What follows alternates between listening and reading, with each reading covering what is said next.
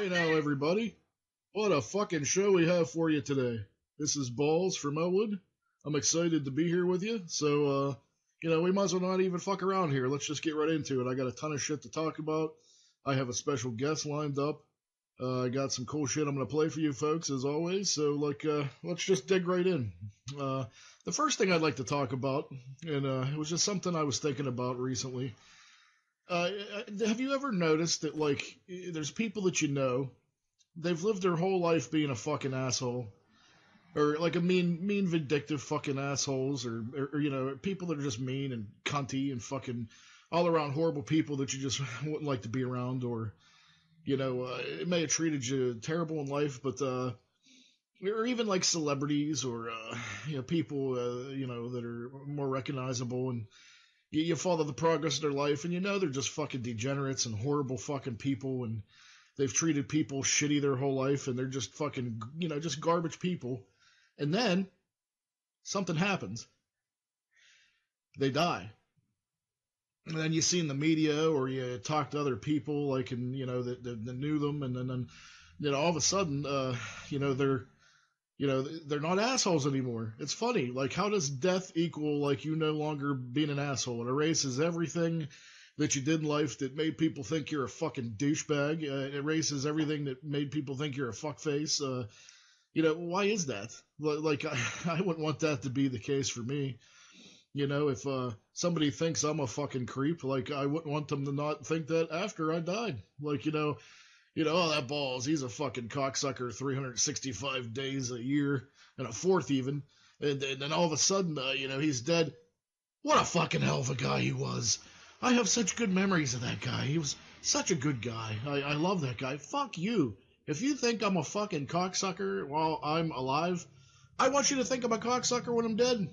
So, yeah, I don't know, just an observation that I think is very funny. You see, like I said, celebrity types. It can even be people that you fucking know. But, it's so funny to me. I've seen it happen so many time and time again.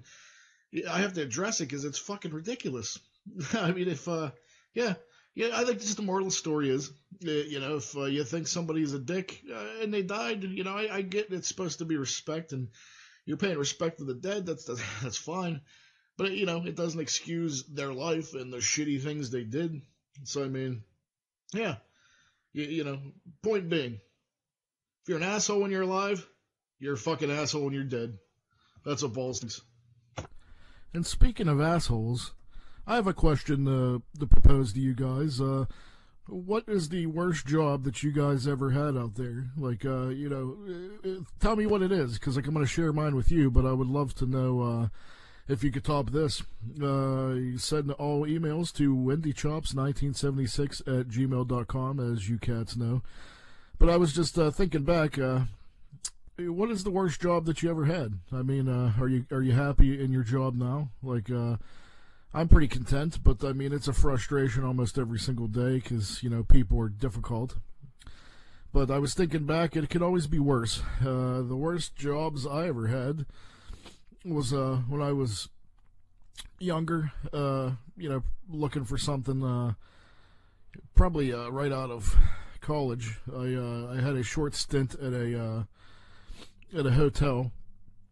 I don't want to name what it is because I don't want to get sued, but it sounds an awful lot like Holiday Inn Express. Yeah, I got a job there as a housekeeper, and I only took it because I kind of really needed the money at the time.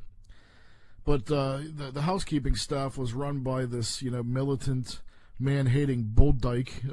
She looked like a sea urchin with tits, and she had fucking hairy arms, and just a really disgusting fucking individual. And I was on the staff. You had probably about 120 rooms to clean on your shift.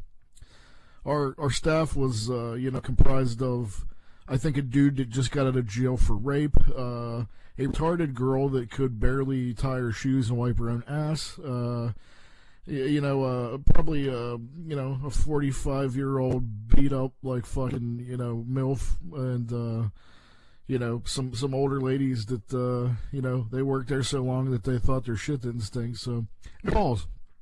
So we're trying to do all this shit. I'm trying to clean rooms. So I never did at that point. I had never really, I've never really did nothing like that. So, I mean, they give you guidelines that you're supposed to go in there and, you're expected to restock everything. You're expected to change the sheets. You're expected to clean up all the mess that people do. And, when you stay in a hotel, nobody gives a shit. People are dirty as fuck and it's nasty. So, and plus you got to do all this in record time. So I start going in, I start cleaning the rooms and, I'm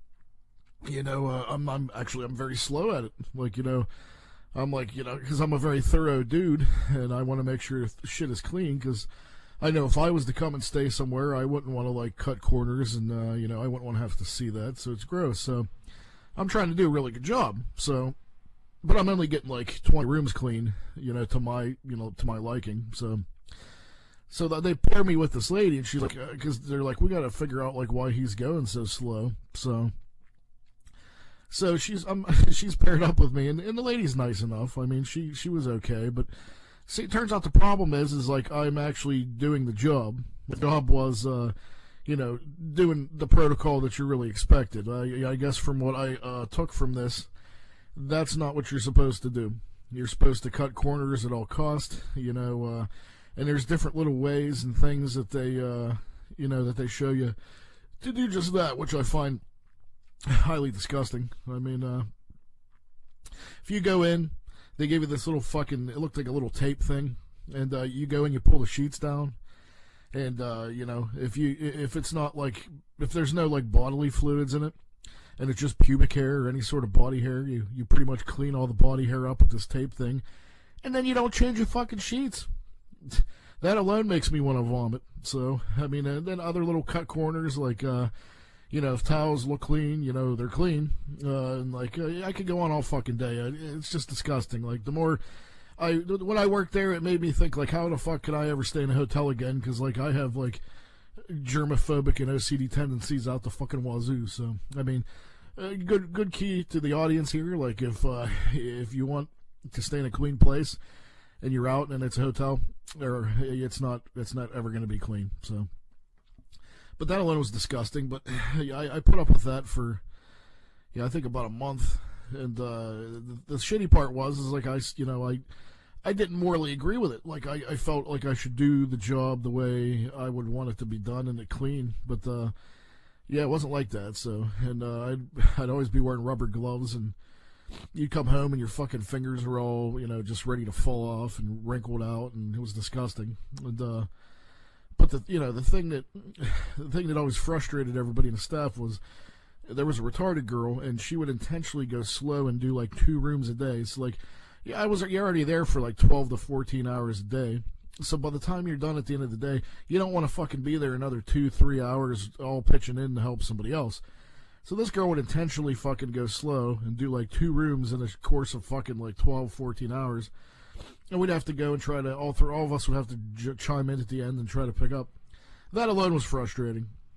But the straw that broke the camel's back for balls was, the day that made me quit was, you're always supposed to be provided gloves. Because you're always going to find fucked up, gross, disgusting shit, which I always did. I had people fucking, pissing in the trash cans, fucking, this and that. But the thing that was the most gross I did in fact find was, I pulled the bed sheets down, and you could kind of tell it was something suspect to begin with. I pulled the bed sheets down, and it was like the most horrific thing I've probably ever seen. It looked like a fucking CSI crime scene.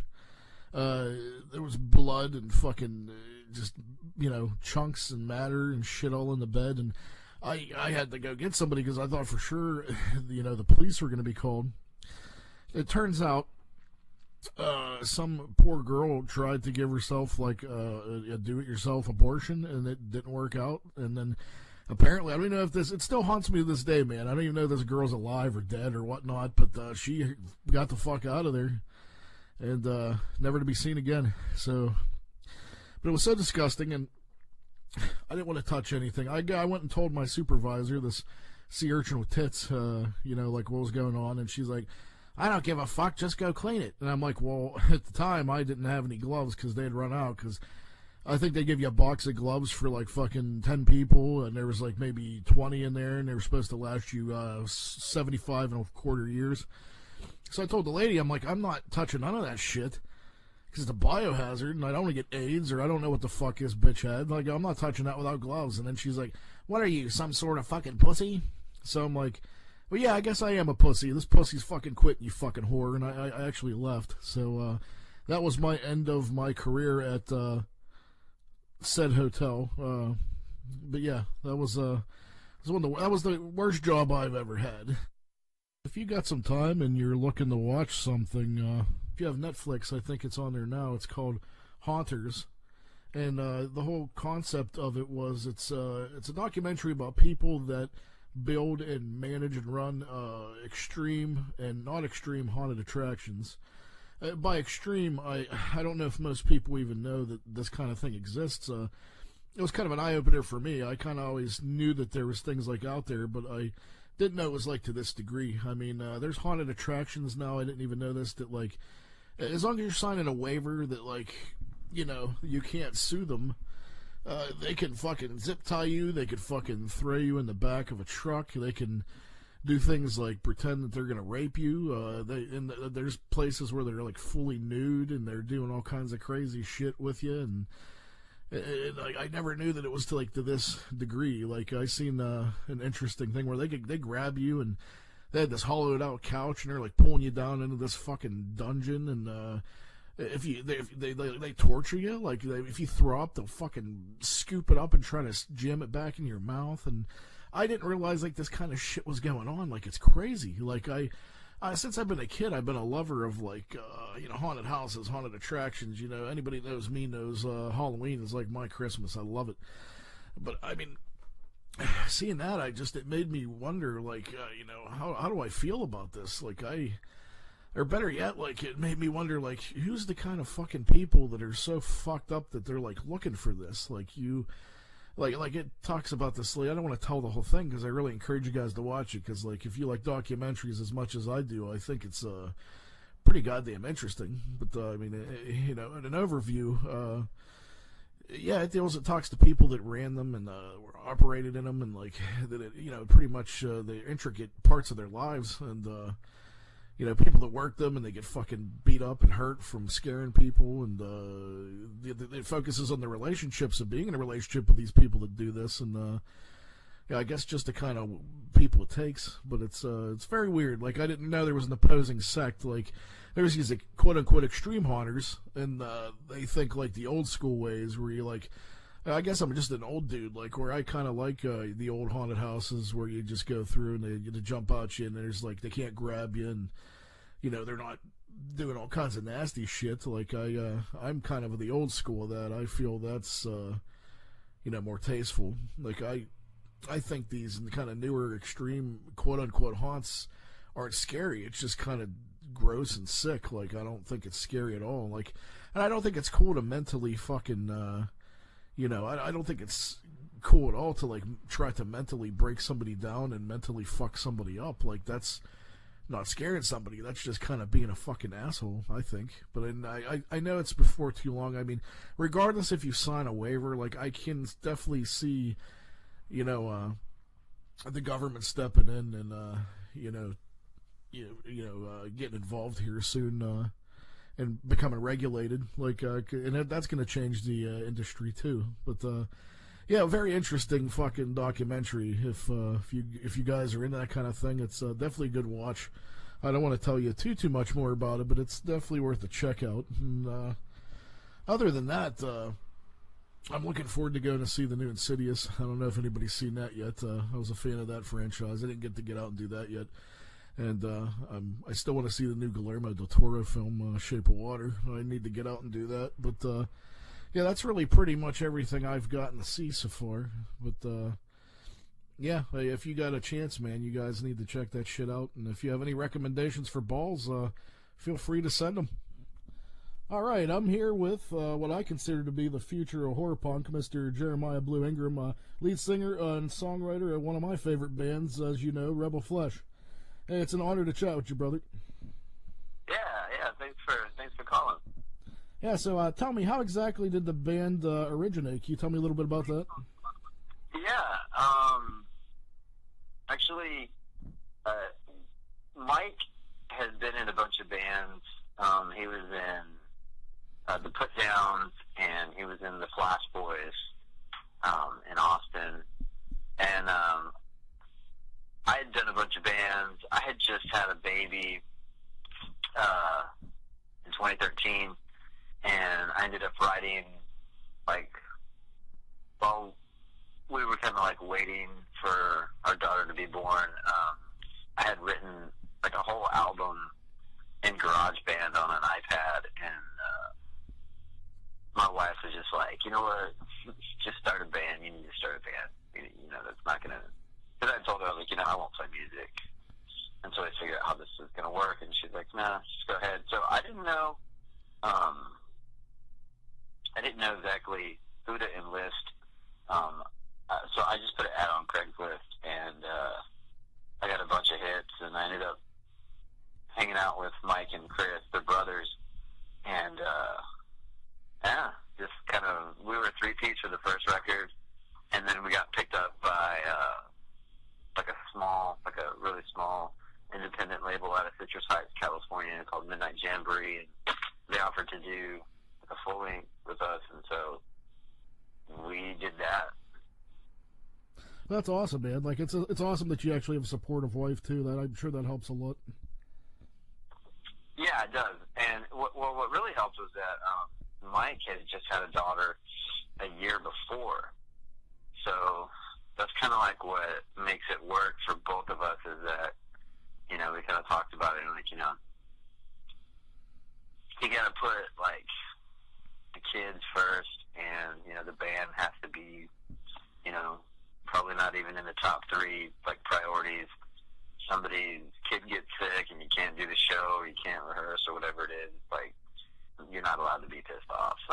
Yeah, that's understandable. Yeah. Man. I mean, what age did you realize you wanted to play music? I was probably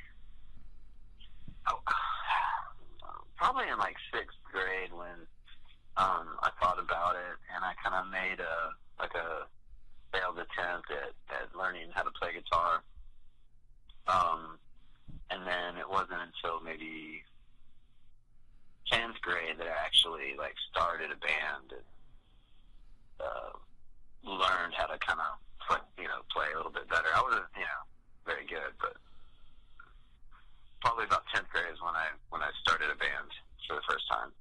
Well, that's great, man, because that actually leads me into my next question. I mean, what was some of your biggest musical influences growing up as opposed to now? I had been influenced. I was really into like rockabilly and stuff when I was a teenager.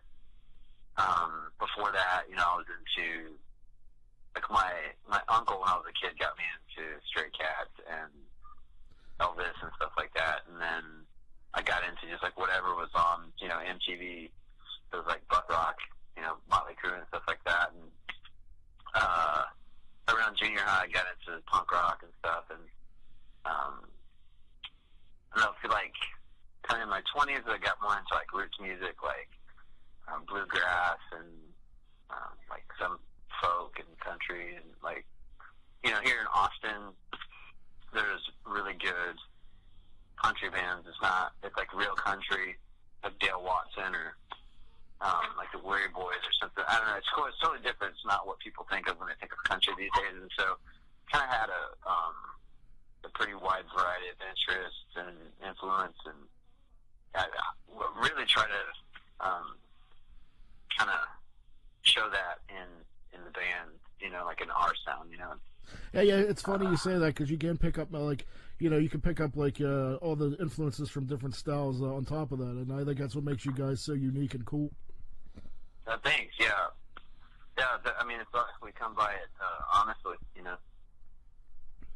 I also wanted to ask you, man, was your family supportive when they decided you wanted to do music? Was there anybody that was, like, really supportive growing up of that for you? I mean, was you always encouraged? Is your family musical?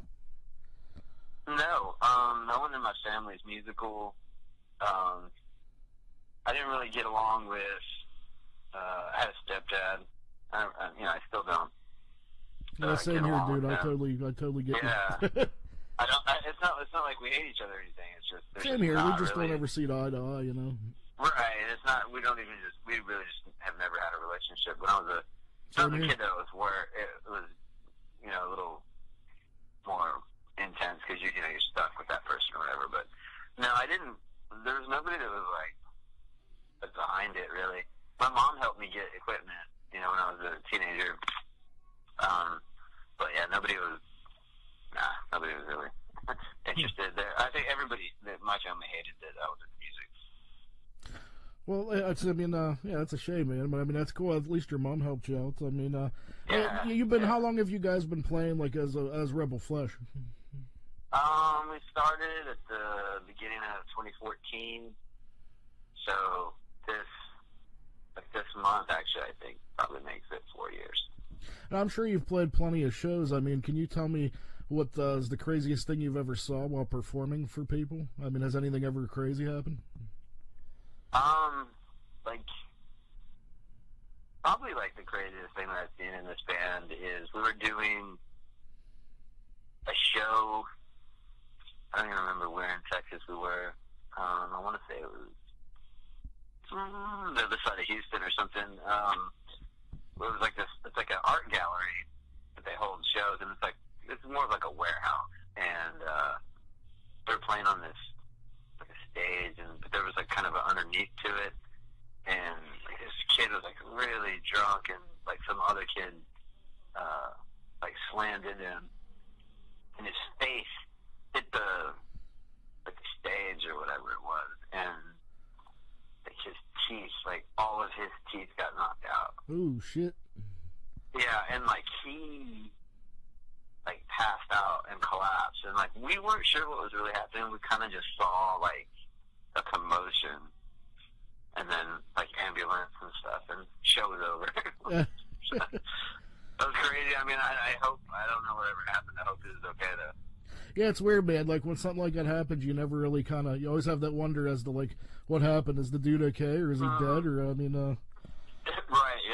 Yeah.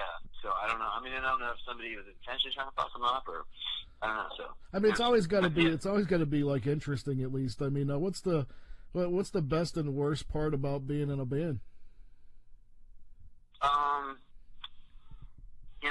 For me, the best part is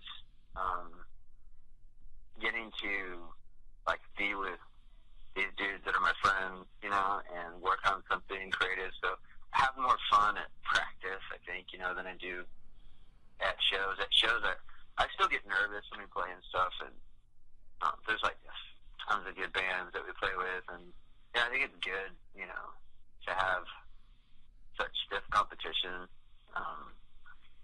So the good part, I think, is being able to hang out with my friends, and do something cool and creative and new. And worst part, I don't know. I guess when you say you're in a punk band, a lot of times people, they don't understand it's a big umbrella of all these different sort of nuanced styles of music, under the term punk. And so a lot of people that don't realize that, and they're like, well, what are you playing? I'm in a punk band. They're just oh, your band can't play, Yeah, you kind of get pigeonholed into what people's perceptions, unfortunately, is of punk, I think. Right. So you say punk, and they just assume, oh, you guys can't play. And then you come out and you blow their fucking socks off. Well, yeah, if they ever show up, yeah. That's good, though, man. That's good. That's a way to be. I mean, then maybe it's better that way. And then they're like, holy shit. Right, the bar is so low. Well, you had mentioned playing with other bands. Is there any people, I know you mentioned you get along with a lot of people, but is there anybody that you absolutely played with that you're just like, man, these guys are fucking douchebags. I can't handle them? You don't have to name names, but I mean, has it happened? Yeah, no, I mean, I think... Is it just it's just their egos are so big, they're just dicks, or how? I mean, I think that some, and it's weird too. It seems like to me, on a local level, people seem to get really big heads, and so it's the dude that's in a band that's in the same city as us is more of a douche to me than if we play with the Dead Boys or whatever, those cool to us. You know, it's weird. It's like, I don't know. Like, I don't know what it is. Hey, what would you be doing like career-wise if you weren't playing in a band? Have you ever gave it any thought? Well, I mean, you know, I have a day job, so I do non-destructive testing using ultrasound. So, I mean, I'm still working with sound. It's just a little different, but just differently incorporated. No, that's pretty cool. Yeah. But it's still just, you know, so it somehow kind of works together in a weird way. Well, that's a different kind of technology. But you know, speaking of technology, do you feel it's become a detriment or an asset to the music industry? I feel like it's probably both. How so? Well, so like I think it's probably never been easier to get your shit out there. You know, like you just upload it to YouTube, post it on social media. I mean, you could like text your songs. You can record them on your phone and send them to your friends, like through text. Like, it's really easy, you know, to do. But it's like, because it's that easy for everyone, it's not like just that, like it's a saturated market, so to speak, but it's that the market, and I don't mean it as like a capitalistic sense. I just mean like the whole idea of being in a band, playing music and recording and stuff, making records and whatever. It's like you used to be competing with all the good bands in your city or like the big 3 cities around you or whatever. It's like now, as soon as you start, you're competing with like this global, you know, global amount of talented bands. And, you know, it's tough. I mean, it was tough to find a band name that like wasn't taken, you know? Yeah, I mean, it seems like there's way more pressure on artists now, being that it is that way. Right. It's just you're not competing on a local level anymore. You're not competing at a regional level or a national level. It's like you really are competing like at a global level. I mean, just for your band name. Yeah, that's true. I get that, man. That's just, I feel for you guys in that respect. But I mean, not to change the topic, but I mean, is there anybody that you would like to, you know, play with that like you guys haven't ever got to play with before? I mean, there's a ton of people that I would like to play with. You know, we'll play with anybody. Like, who's your dream act that you guys would love to like either open for or play with? Man, you know, like there's it scares me because I heard a story about like, I guess it's kind of like a how do I put it? It's sort of like you hear you shouldn't meet your idols. You know what I mean? That's true, though, man. I've met people that I really hold on high regard. Like, you know, like if you ever go to like a horror movie convention or, you know, you meet some of your favorite bands, and I tell you what, there's people I really put to high regard that like they kind of let me down, and there's people that I met that you hear stories about that you hear that they're that way, and then they end up being the total opposite. So I mean, it's hard to say. Right. Yeah. So I mean, for me, because what I have in mind is like it would be really cool to play with the reformed Misfits. You know, like with I just recently went to LA to see them, man, and it was amazing. I'm sure. I mean, that would be up there for me. See, it's funny you say that because you guys, like, I honestly feel like you're almost kind of carrying the torch of that kind of horror punk, and I think that's why I connect with you guys so much. Thanks. Yeah, I mean, I just, you know, you hear so many horror stories about Danzig being a dick, and you know, it's like we played with the Misfits in San Antonio, but it was Jerry only. How did you feel about I know you're a Misfits fan. How did you feel about Mikhail Graves? Like, did you like that era of the Misfits? Yeah, well, you know what's funny about that is actually I appreciate that era more now than I did then, because like I don't think they really like cuss or anything, and so I can let my daughter I can't let my daughter listen to the real Misfits or the original Misfits but she can listen to like songs like Scream and stuff like that. Dig up her bones and like pretty much anything from American Psycho and Famous Monsters. Yeah. It did seem like it has a more fun element to it. Yeah, so I actually like it. I have a better appreciation for it now than I did when it was around. Partly because I feel like it's safer for my daughter to listen, because my daughter likes the Ramones and she likes spooky stuff. It's just, because that's what we do. Same here. So yeah, that's definitely. But I'm not gonna let her jam, Earth AD or anything. So not right now. So. No, that's understandable. Yeah, no doubt, dude. That's totally understandable. That's great. Great answer, by the way. Moving right along, though. I mean, I'd love to ask you, like, being you're in a punk rock band, do you feel, any of your relationships have suffered due to being in the band, and why? Yeah, I think it's tough on probably any musician, kind of regardless of the level of achievement or whatever you want to call it. It's hard because I feel like people that play music, like real musicians, like they do it because they have to do it, and you don't always have people in your life that understand that. Yeah. Right. And like they see it as some kind of like threat to their time with you or something. I don't know. I've played music for a long time. I've had different experiences with different people or different family members and whatever. Yeah, I mean, it can be tough on people around me. They don't understand. They try to understand for the most part, so I got to give them that. Well, that's cool. Yeah, it's tough. Well, now moving to, I know you're a horror nut like I am, dude, and it's evident. This is the thing I've been waiting for. What is your top 5 picks of the best horror movies of all time? Best horror movies of all time? I know it's a tough one, man, if you're like me, but I got to know. Like, yeah, I'm just going to, it's like bands. Like, it's probably always changing, and I'm just going to go off the cuff. I'm not going to give it, like, a shitload of thought. I'm going to say, Evil Dead 2. That's always my number one, dude. Awesome. For me, it's Evil Dead 2, Fright Night, the original Night of the Living Dead. Solid choice. Silver Bullet. Nice. See, I don't think that movie gets enough love, man. I'm really glad that you included that. Oh, yeah. I do. I love it.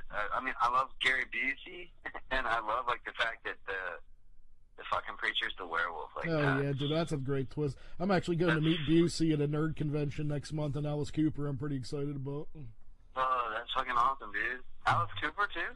Yeah, Steel City Con in Pittsburgh, where we're from. I'm gonna go check them out. So I might bombard them with some silly questions too. Hopefully. That's fucking seriously bad. And just for the sake of all that is unholy, I'm gonna have to say the barn. Oh, the barn's fucking amazing, dude. In fact, very good friends of mine's the people that made it, and they're actually the ones that turned me on to you guys. So I mean, I owe them quite a bit. Yeah, no, they're great people.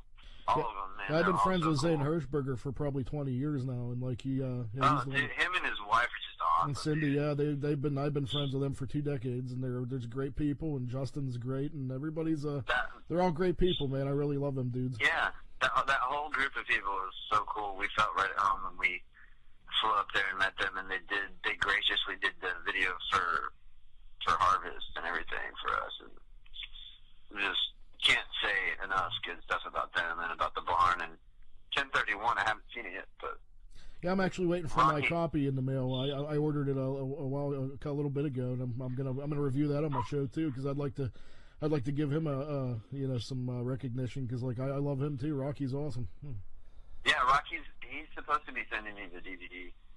I'm just waiting. Well, I tell you what, dude. I mean, if you'd like, I'm gonna check it out, and maybe if you check it out, if you'd like to, maybe we could get together again sometime and do our review. Totally. Yeah, I'd be down. Great, man. I'll look forward to that then. But I gotta, before I let you go, I got a couple more questions, if you don't mind. Sure. What's your favorite, like, would you consider it like a diamond in the rough? Like, I mean, in like a horror film that nobody you think really you love it, but nobody's really seen it or heard of it that you really think is special.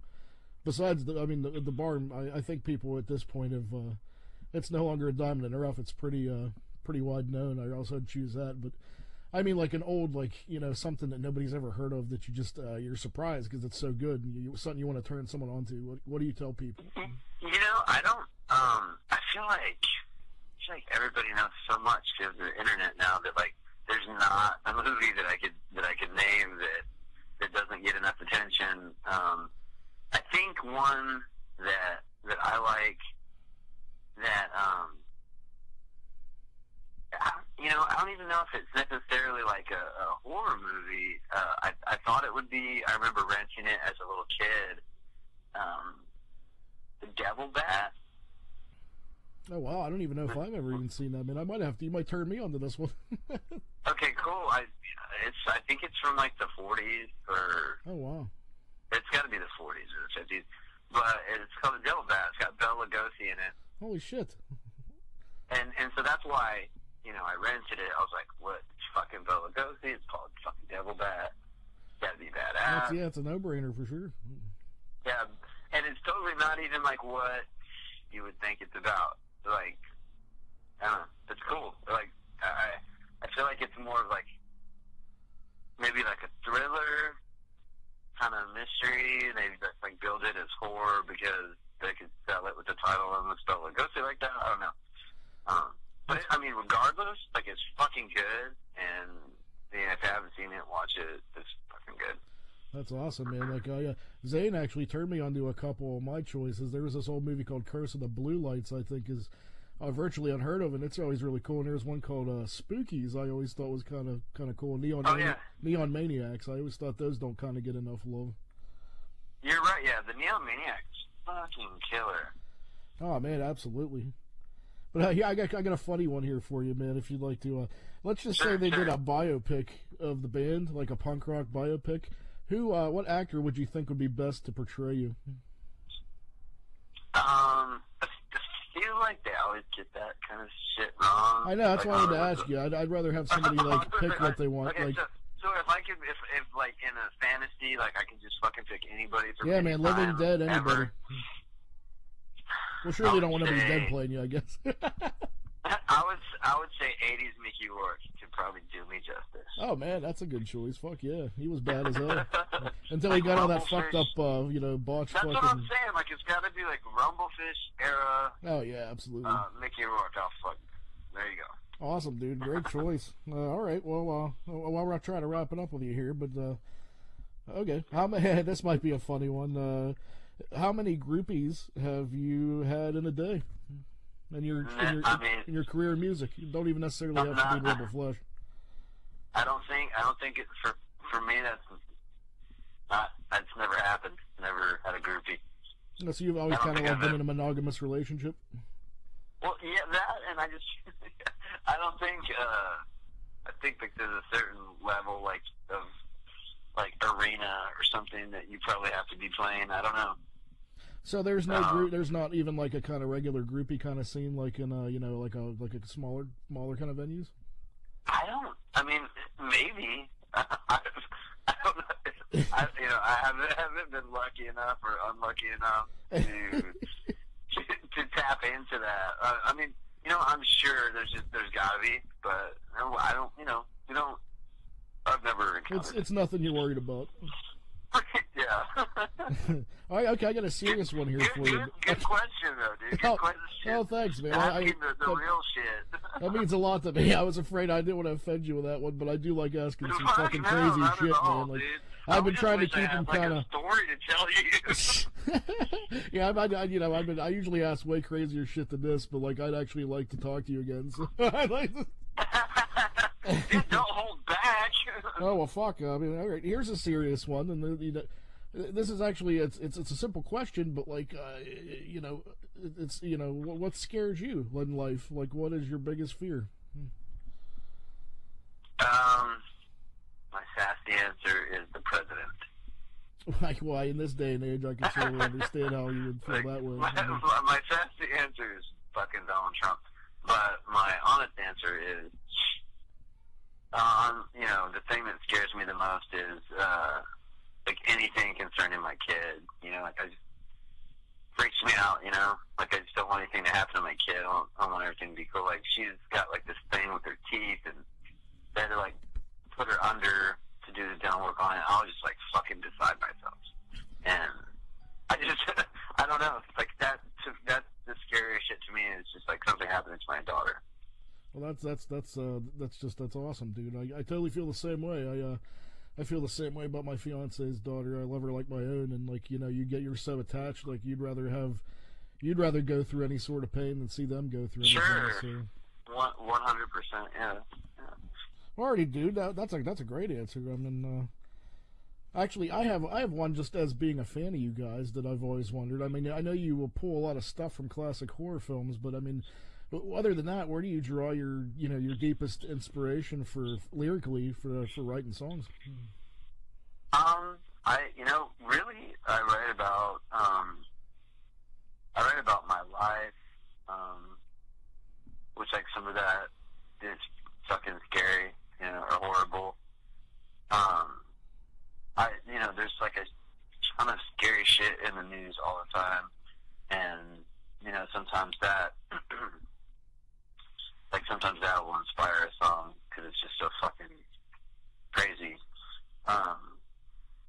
So just kind of like it's the everyday stuff is, you know, life can be pretty horrible, and not to sound, you know, I'm not like depressed or anything, but you know, there's a shitload of horror in everyday life, you know, and I know exactly what you mean, man. Like I always think of like the Monster Club with Vincent Price, like where there's no scarier monster than man, you know. Sure, yeah, and I mean, you know, just like the choices that people make, and you know, sometimes the choices that people are forced to make, and the shit that people have to do, like survive or whatever. It's like those are fucking horror stories, you know, a lot of times. And you know, I grew up, you know, around like a bunch of crazy shit, you know, and yeah, same I don't here, have man. much. I tell people shit about my life and like they think I'm making it up.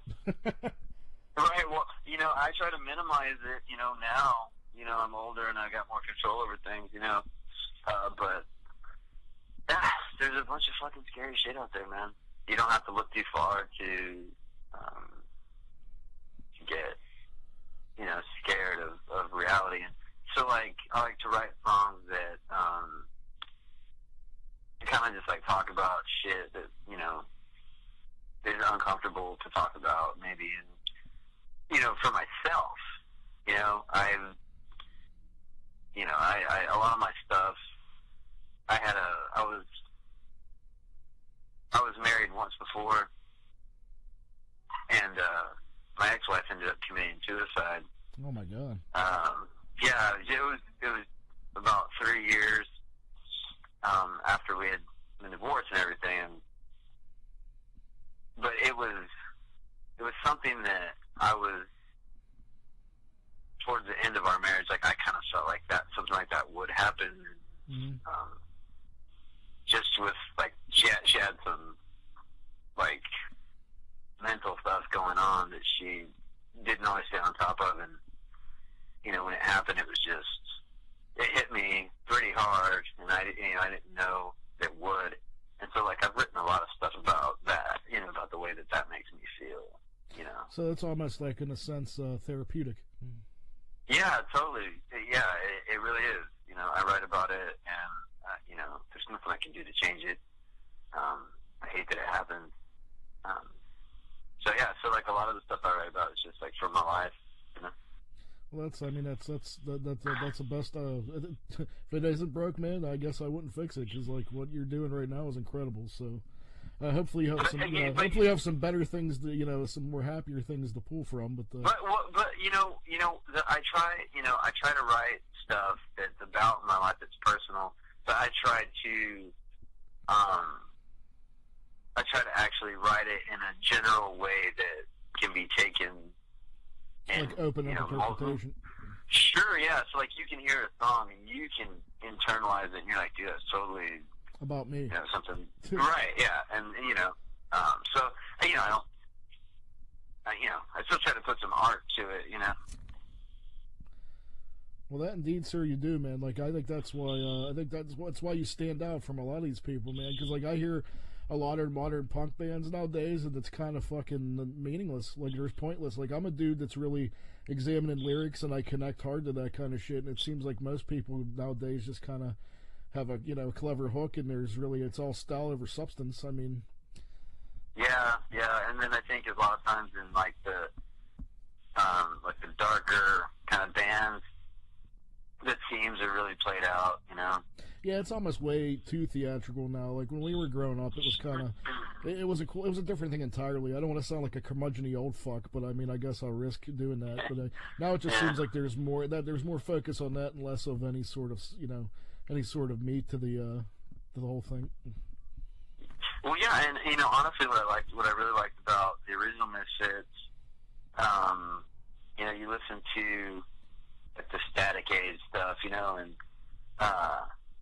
he's writing, Danzig's writing about just kind of like weird stuff, like Angel Fuck and stuff that you never really heard about before. I mean, that shit was revolutionary in my opinion. Like, right. It kind of took everything and turned it on its ear.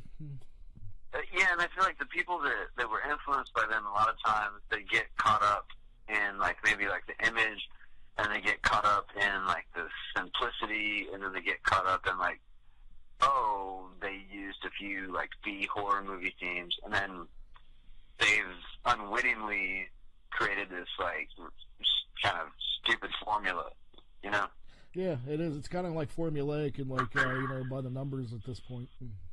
Right, and I feel like all the original Misfit stuff, like Theme for a Jackal and She and what's another one that just really fucking really gives me like chills, like Skulls does that for me. I love Skulls. That's one of my favorites. Yeah, and the stuff what he's writing about is it's not mostly horror movies. A lot of it's like he's talking just about like whatever. Just weird shit, it's just like really weird shit. So, I don't know, I feel like what makes them cool sort of is out, like, people don't really recognize, like, what it really is that makes them cool and sets them apart from everybody else. I agree. Is there any bands out there nowadays, like modern bands, that you feel actually are doing that?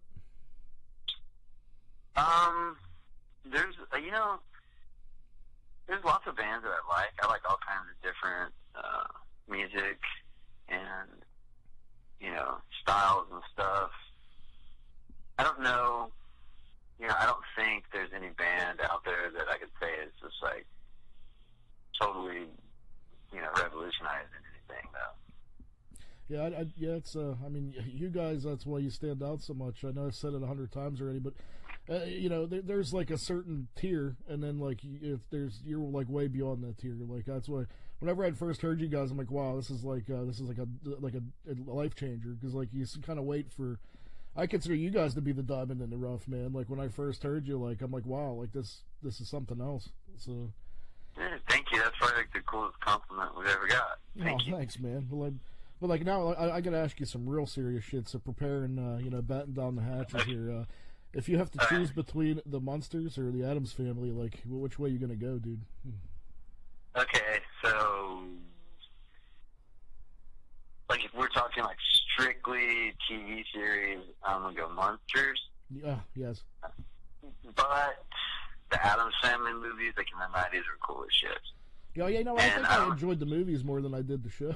I don't know what it was about the show that didn't. I always thought it was like a pale imitation of the Munsters. I mean, they were on some level, I still enjoy it. I think it's decent, but I definitely think it's highly overrated. Like I always thought the Munsters was brilliant, and I'm a 41-year-old dude now, and I love it every bit as I did as when I was a little kid. Like it never gets old to me.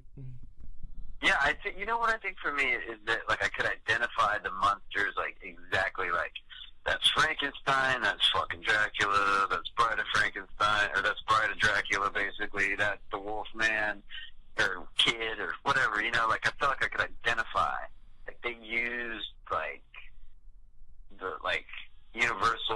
or archetypes for their platform, you know, and then it's like Adam's Family was kind of like, what the fuck is Gomez? Like, yeah, pretty much. Like, you know, is he a fucking vampire? Is he just like he's just some like dude? horny dude in a suit with goofy eyes. I don't know. I mean, it didn't work. It didn't work on me when I was a kid, but then I got a little bit older and I saw the movies in the 90s. I thought the movies were cool. All right, even on to an even more important question. I know you're into this as much as I am. We've talked actually off the air.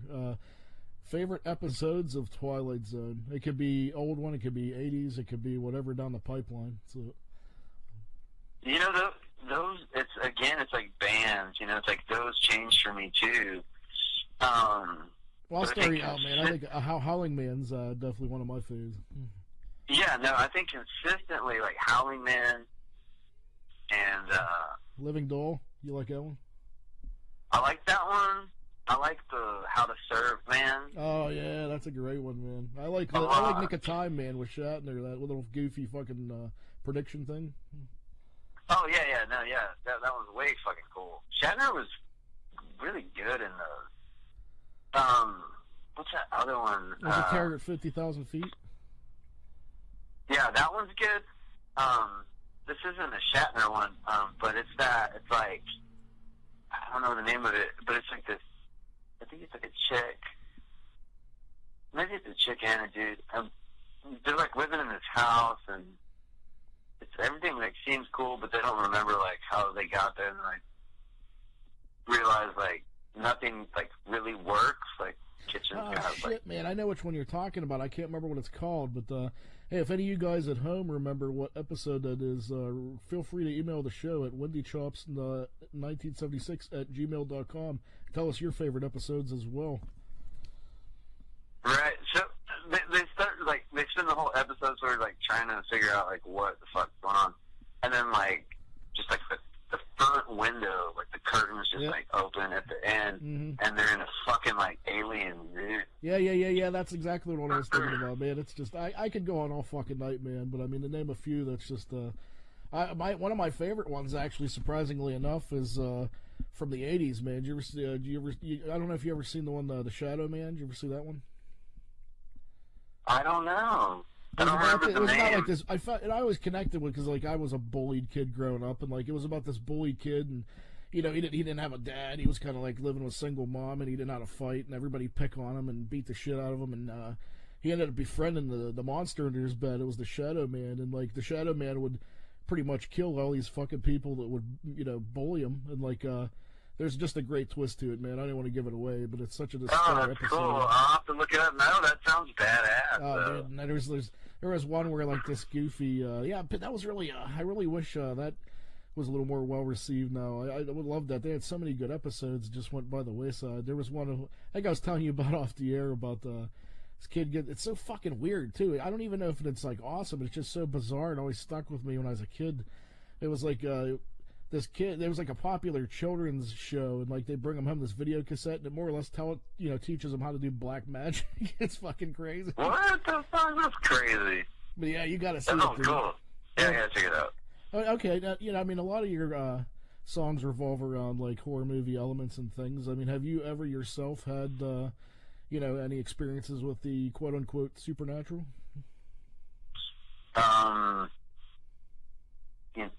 So I don't think I have, but around 2010, had to be 2010. Yeah, so like around 2010, maybe 2009, I used to live in this really old house, kind of out in the country, and I had a band, a different band we were doing, kind of like this weird sort of like dark Americana, like rockabilly kind of roots type thing. And we were rehearsing. We used to rehearse out there at the house, and so we were out there one night and we were practicing. And the way that we would practice is we had the drums in the corner of the room, and then everybody would just kind of stand out around the drums.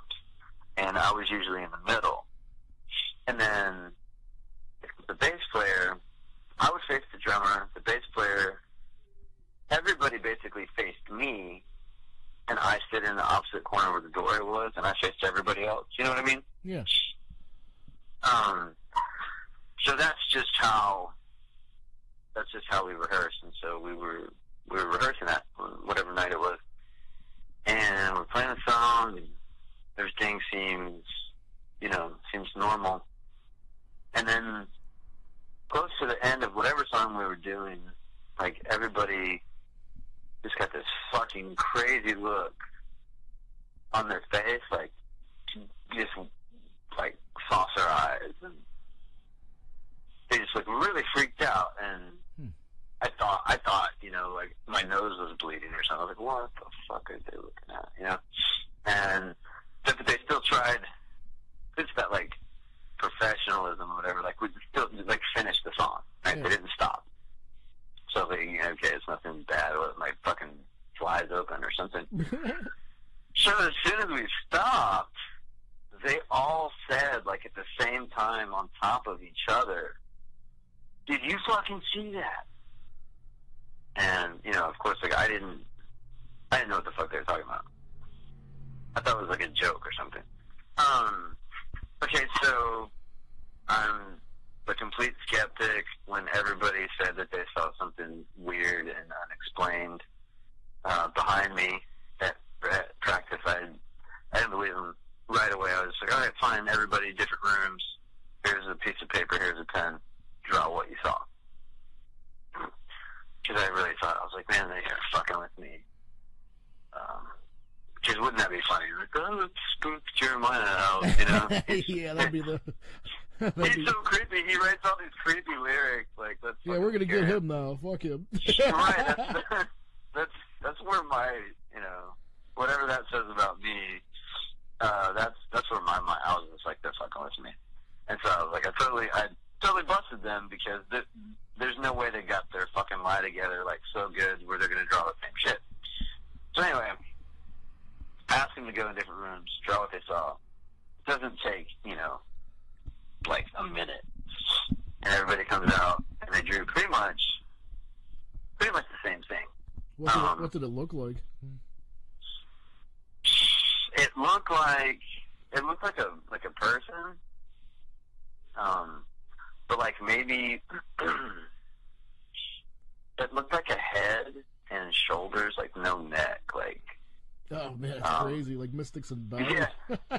Yeah, and it was really big.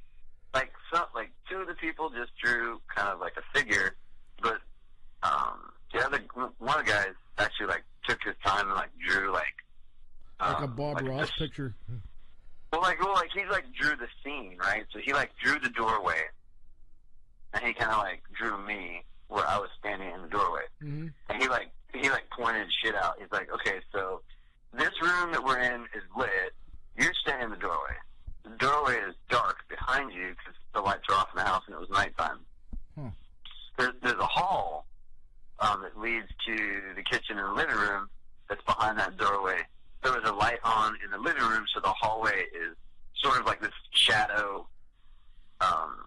You can see that there's pictures on the wall, but you can't see what the pictures are, right? So it's like dark, but it's not completely dark. And so he kind of like pointed all that out in his drawing, and so the thing was standing behind me, and it was standing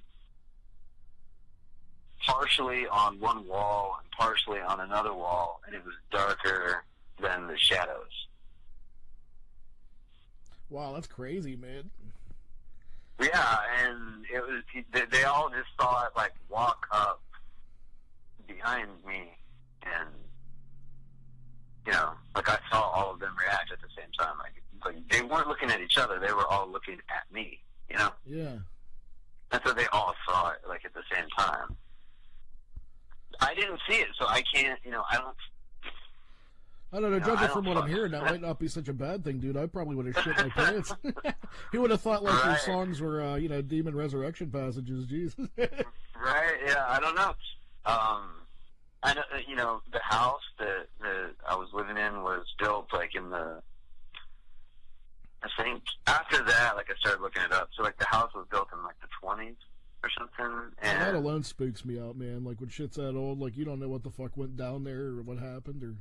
Yeah, it was old, and it was only part of the original structure, and it had recently, like, before we bought it, like, the year before we bought it, it had been remodeled and torn down. Like, a lot of it had been torn down.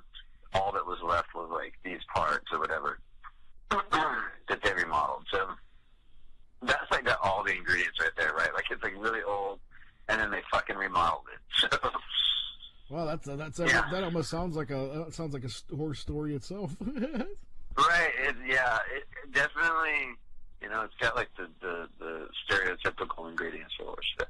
But, you know, I didn't see anything. I can't say, you know, one way or another, but I tried to disprove it right away, and I felt like I proved it. I didn't disprove it, so...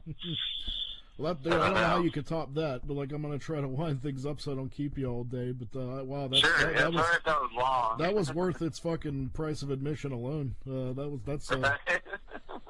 I mean, last couple questions. The last thing I'd like to ask you is, like, what do you enjoy to watch that is non-horror related? I don't get, like, a lot of free time to watch shit. But, you know, I like to watch, like, I'm a YouTube weirdo, so I like to watch, like, just, like, I think of just, like, random shit, you know, like, oh, I wonder if there's footage of Joan Jett playing in 1981. Oh, that's awesome, though. Man. I like to do a lot of that. So I can do, like, random shit like that, and then I like, I guess it's still kind of horror, but it's maybe more sci-fi, Black Mirror on Netflix. Everyone keeps talking about that. I haven't had a chance to check it out. I've been pretty busy myself. But I'm going to make a point to watch that, man. I keep hearing that getting compared to the Twilight Zone. So, yeah, I'm going to do under your recommendation. I'm definitely going to check it out for sure. It is so much like the Twilight Zone. Like, you'll dig it. There's no way you won't dig it. And lastly, dude, I'll wrap this up. What I really would like to know is, being a fan of yours, you know, can you tell me a little bit about the new album and, you know, any details as to when it's coming out? I mean, I heard Shadows and, like, what's the title of it? Kill With Your Kiss, is that it? Yeah, the title's Kill With Your Kiss. So this one is, I think it's going to be 12 songs. Shadows from the movie 1031 is going to be on it. And we wrote a song for a podcast, a local podcast in Austin. I heard that. I seen it on your on the Facebook page. Yeah. So, like, the name of their podcast that they also do, like, a show for on YouTube is called Zombie Life TV, or Zombie Life Television. Yeah, and so then they asked us to write the intro for it, which I don't think they used it, and I don't know if, like, they just didn't like it or what. But they asked us for it.